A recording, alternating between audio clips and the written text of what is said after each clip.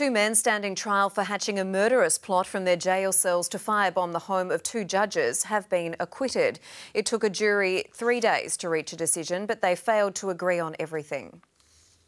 Police believed District Court judges Paul Rice and his wife Rosemary Davey were in grave danger from two prison inmates, but a jury didn't agree. Frederick Walkuski and jailmate Hendrik van Schaik found not guilty of conspiring to murder them. He's very relieved. He's an unwell man, and he's denied these charges from the very moment the police first spoke to him. Despite the acquittal, Walkuski, who's terminally ill, remains in custody, still serving a 17-year sentence handed to him by Judge Rice. It was the length of that term and Walkuski's subsequent hatred for the man who imposed it, which had been considered the motive by the prosecution.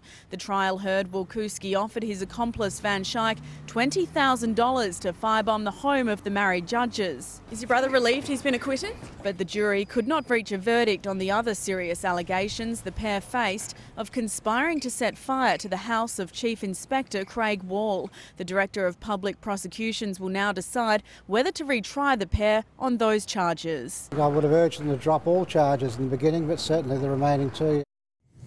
Live now to the Supreme Court, where there's been a development. Kim Robertson is there. Kim, one of the accused men has been granted bail.